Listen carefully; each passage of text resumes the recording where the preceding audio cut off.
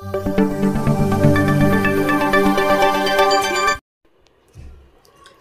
Friends, E-maths tutorial या YouTube चॅनलवर आपले सर्वांचे स्वागत। फ्रेंड्स, आज आपण या व्हिडिओमध्ये bridge course class 8 subject mathematics day 12 learn करणार आहोत। आपण जर या चॅनलवर नवीन असाल किंवा चॅनल सबस्क्राईब केलं नसेल तर चॅनल सबस्क्राईब करा, लाईक करा, तसेच शेअर करा। So today's unit is indices area. So subunit introduction of indices. Concept corner. Let's remember, find the product of 2 into 2 is 4, 2 into 2 into 2, 2 into 2 4, 4 into 2 8, that is 8, 2 into 2 4, 4 into 2 8, 8 into 2 16, that is 16. Okay, या ठिकाणी answer सुद्धा लिहून दिले, आपण आपला answer correct आहे। Okay, so now see, understand and write the answer at blank places. See here, 2 into 2 it can be write 2 raised to 2. 2 ची power किती घेतली आपण 2. ओके, 2 into 2 into 2, 2 आपण 3 टाइम्स घेतलेला आहे, म्हणजे 2 च्या या ठिकाणी किती घेतले आपण डोक्यावर 3 लिहिलेले आहेत।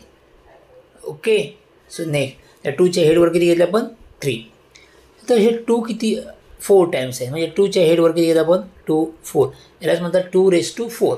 ओके, हेच आपल्याला या ठिकाणी सांगितलेलं आहे। First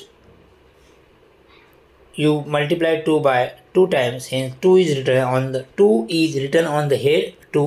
similarly 2 here थर्डमध्ये 2 bye multiply 2 bye 4 times, hence 4 is written on head of 2.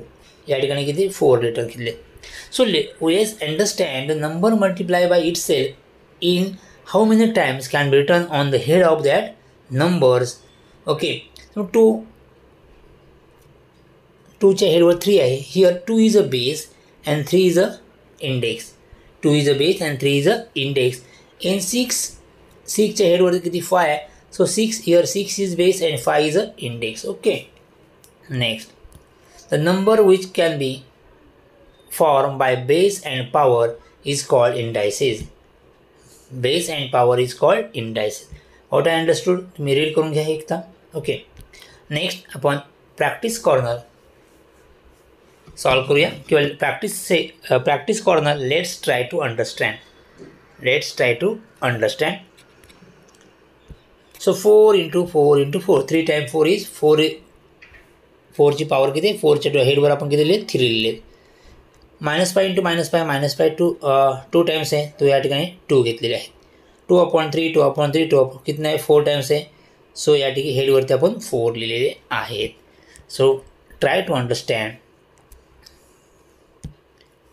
9 cube is equal to 9 च्या डोक्यावर किती आहे 9 च्या हेडवरती 3 आहे, तो आपण 9 3 टाइम्स मल्टिप्लाय करू शकतो।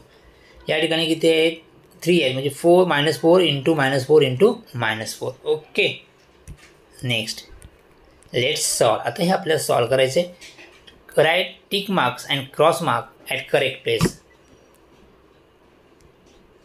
Okay, tick mark and cross mark correct place.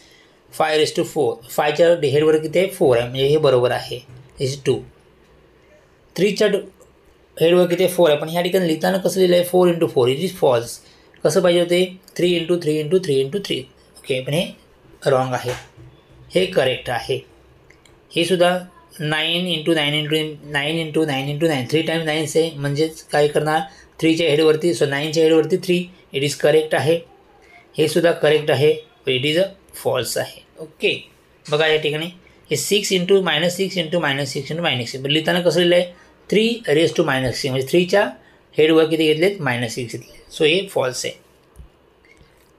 So या प्रकारे आपण डे 12 कंप्लीट लर्न केलेला आहे।